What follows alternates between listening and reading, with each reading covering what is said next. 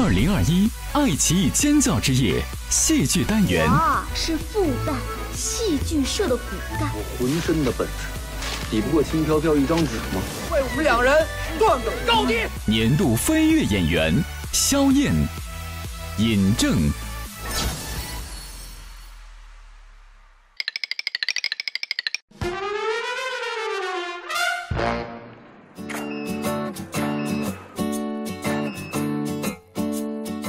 刚刚结束拍摄的萧燕正在准备接受采访，而另一边淘气小分队已经悄悄潜入采访间楼上的天台，为她准备今天的尖叫惊喜。微博上你经常会分享自己的生活碎片，那生活中是一个特别开朗的女孩吗？我生活当中我有两面，有时候我特别的欢脱，像个疯子一样，但是有时候我特别的安静，可能一天一句话都没有。你的新剧8小时。淘气小分队努力制造状况，用浮夸的演技引起萧燕的注意，他们会成功吗？等我一下，咋了呢？裹住，咋了？哎，发生了什么？外面这么大动静，萧燕，你难道不想去看看吗？2000 years later. Oh no！ 他们失败了，萧燕竟然无动于衷，赶快开启 B 计划，经纪人助演上线。让我去看一下，好精彩！咋了？咋了吗？咋了？哎，什么？恭喜萧燕获得2021爱奇艺尖叫之夜年度飞跃演员。谢谢！哇，这太惊喜了吧！我的天哪！我现在还有点没缓过来，天哪 ！Hello， 大家好。哇，真的是太惊喜了！我完全以为上面是火灾了吗？怎么突然大家都上来了？哇，这个真的是有点突然，有点惊喜啊！我今年其实算是我收获颇多的一年，在这里我很想要感谢我的公司，以及感谢我这几部剧的制片人还有导演，通过荧幕让大家认识到更多一面的我。最后呢，也想感谢我的燕麦们。谢谢你们一路以来对我的支持和守护。其实从爱奇艺的给我颁的第一个荣誉开始，到现在见证着我一路成长。我会更加的不忘初心，去更加的努力，成为一个会演戏的好演员。谢谢大家。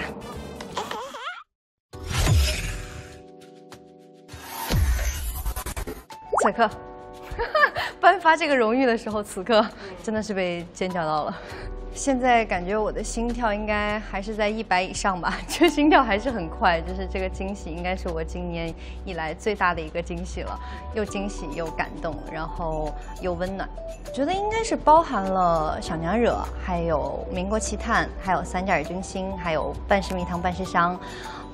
这几个人物其实都让我成长挺多的，因为每个人物其实反差都挺大的，所以拿到这个荣誉，我觉得非常的开心，就感觉自己努力，然后收获到了成果，一个回报，就很开心。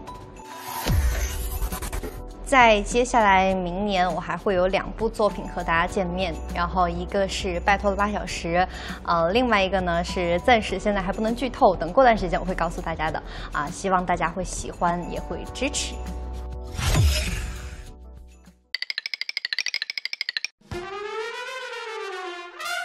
淘气小分队本次任务是送尹正前往尖叫之夜荣誉盛典现场，为职业赛车手定制接送服务，座驾当然马虎不得。那我们赶紧开始吧！3、2、1。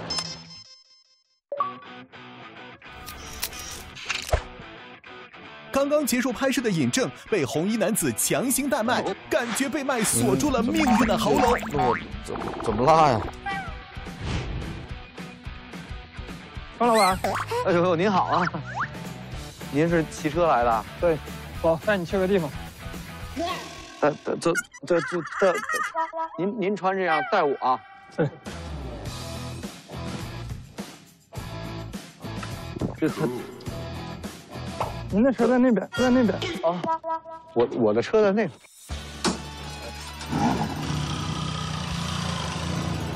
这您这声太酷了，漂亮。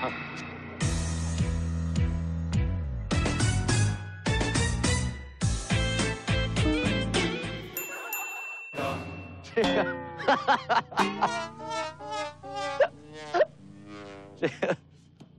这个，我头盔就戴不了了呀！不用戴是吧？我就。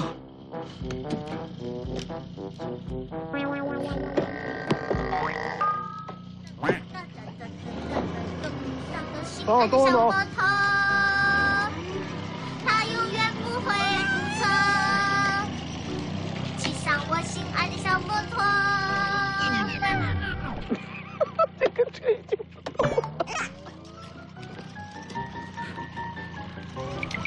尹正在驶向荣誉的路上，历经坎坷但坚定前行。好，我们到了。到了吗？到了。我骑车过去。啊？难道这就是传说中的一步登天吗？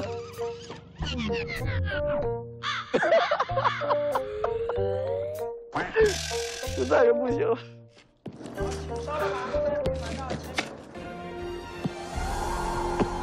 哎呦，天哪！天再冷也冻不住签名的手。场地虽野，但仪式感必须有。恭喜尹正获得2021爱奇艺尖叫之夜年度飞跃演员。谢谢。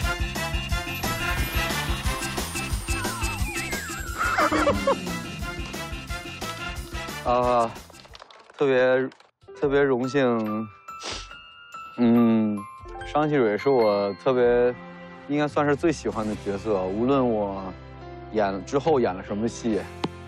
这个角色和这个戏对我的意义非常的重大，而且咱们这个戏就是在爱奇艺播的，感谢大家，感谢导演，感谢于正老师，感谢陈红台，感谢水云楼所有的人，真的特别开心，谢谢大家。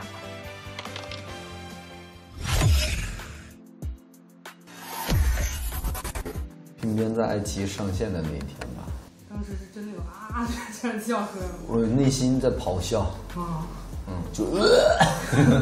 我一直都有一种错觉，就是感觉商细蕊不是我演的，因为我平时看自己，我很少会看自己的作品，但是《鬓边不是海棠红》看下来的话，我就不觉得是自己演的。